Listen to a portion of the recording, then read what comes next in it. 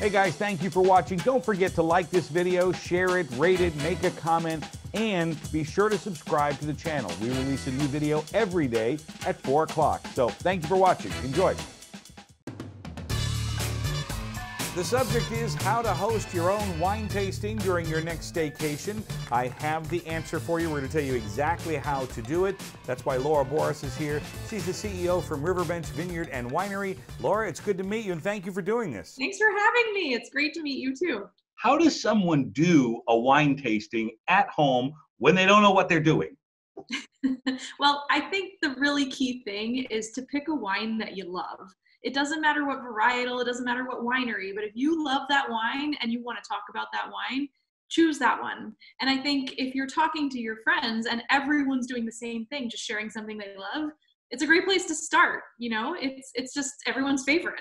You know, that's a pretty good point, because if you think about it, I mean, I can tell you the wines I like, the beers I like, the vodkas I like, but chances are I may not know a lot about that wine. I know I like it, but I may not. And that's available online. You can go to your website, and one of my personal favorites, Let me just right over here, is this little number. This is the Chardonnay. I get that right? The Riverbench Chardonnay. My gosh, I'm so excited to get into this. So you get a few bottles and print out a little information and share it with the group. That's a great tip. I like that. Yeah, if everyone just says why they like something, it's a great place to start. No rules, no big wine tasting etiquette. It can just be what your favorite thing is. So if I got this correct, 1974, very big year in the world, because of course that was the year I was born, but 1973, an equally phenomenal year, because that's when you guys started, right? 1973? That is when our vineyard was planted. It was one of the first vineyards that was planted in Santa Maria Valley. So And now I realize I don't have a big glass selection here at the house, so this is what we're working with here. Smoky, kind of like my personality. Is there a right way to pour this wine, or can I pop it right in there?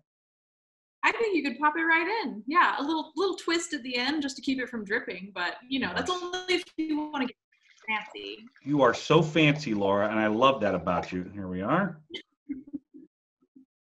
Years working at the Hard Rock Cafe. Are you going to pour one too, or what do I do? I got it in the glass. Then what happens? Now you want to just swirl it just a little bit. Just get the air into it. Yeah, there you go. That's another thing for those wine tastings you were talking about. You can add your own twist. So it can be a wine and dance party, maybe. I don't know. It's going to be a TikTok situation. I can feel it coming on any moment. The kids, they love that. Okay, so yeah, for sure. Now, did that actually do anything? It just gets a little air into the wine, and that helps release the aromas. So when you do go to sniff it, you can smell it a lot better and get the flavors and the aromas a little more assertively. What's the right way to sniff wine? There's a lot of stuff out there about that. For me, what works best, just open your mouth a little bit, smell the wine through your nose, and enjoy it, because it doesn't have to be too serious. I can smell California. I can smell Santa Barbara County. The good parts, of course. My gosh, that's amazing. Well, cheers. All right, so this is the Chardonnay. Right now, I have a spittoon. Now, we don't need that. Can I just drink it? It's okay? Drink it. That's totally allowed. Very good.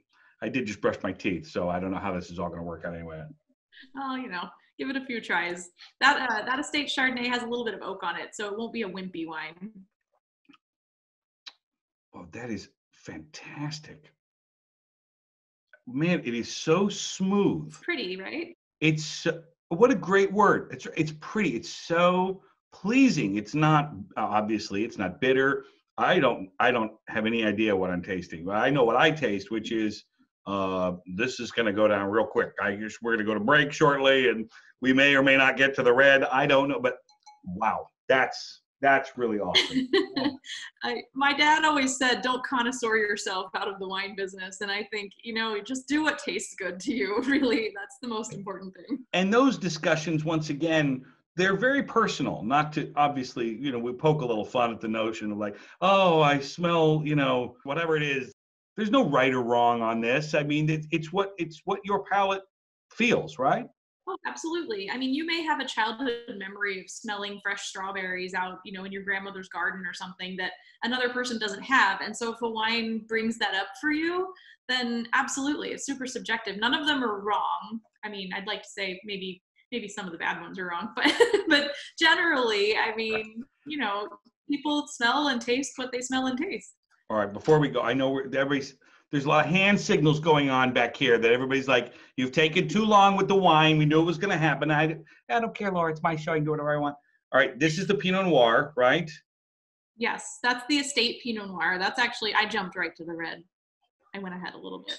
But that's a great wine, and you're going to just smell the terroir of the Santa Maria Valley in that one, because we do grow strawberries here. We have bright red fruits just naturally, and you get that in the wine. It's a really like cool terroir thing.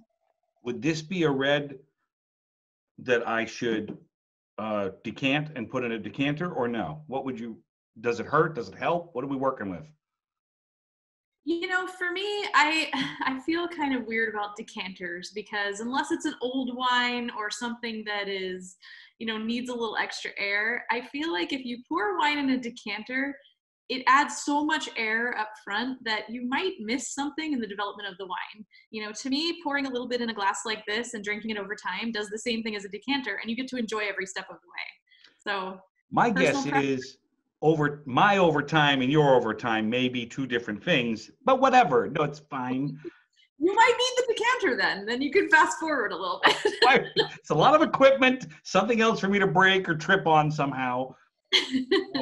Can people order this online and have it shipped, provided that it's legal in their state?